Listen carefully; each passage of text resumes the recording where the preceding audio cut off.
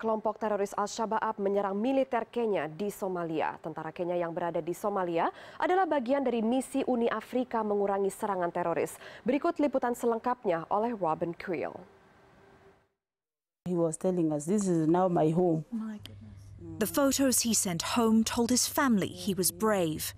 But in his personal life, Corporal James Saitoti Kurunoi didn't like conflict.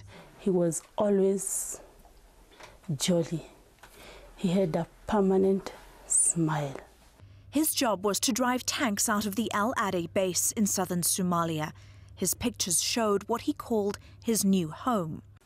And I don't know, even in the family, whoever will fill that gap. On January 15th, Kurunoi's camp was attacked by Al Shabaab militants. His family didn't hear from him again. Kenya's Defence Force brought 4 caskets home with full military honours, but Kurunoi was not among them. The Somali government says there were an estimated 200 Kenyan soldiers at the base the day of the attack. But the Kenyan government has released no details of what happened. No official death toll. But 4 months after the attack, a picture is emerging of heavy losses as body after body is quietly released for burials across the country. Kenyan media has documented at least 30 funerals. The terror group Al Shabaab posted this propaganda video showing the attack and the brutal way wounded and surrendering Kenyan soldiers were simply shot dead. Al Shabaab claims more than 100 Kenyan soldiers were killed. At least 50 Kenyan casualties can be counted in the video. But the death toll may be even higher than that claimed by Al Shabaab.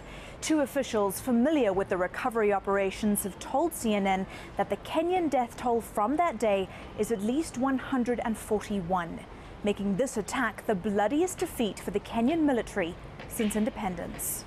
The Kenyan Defence Force would not respond to repeated CNN requests for comment. One blogger who posted photos and information about the Al-Ade attack was arrested under a rarely enforced national security law, but was later released by the Kenyan government without charge. Although they cite national security reasons, in fact what they end up doing is creating an opportunity for Shabaab, in many cases, to propagandize their victories, perhaps exaggerate them, but there's no way of countering that narrative because there is no real narrative coming from the government. After 7 DNA tests, James Saitoti Kurunoi was finally identified. A tree like this one will be planted near his gravesite, but James's sister still has many questions. We would like to know who are these people, they died together, or how many were they? It is a question, it will live in our mind forever. Because even if you got your body, what about the rest? How many were they? How many were they rescued? How many are they injured? You don't know.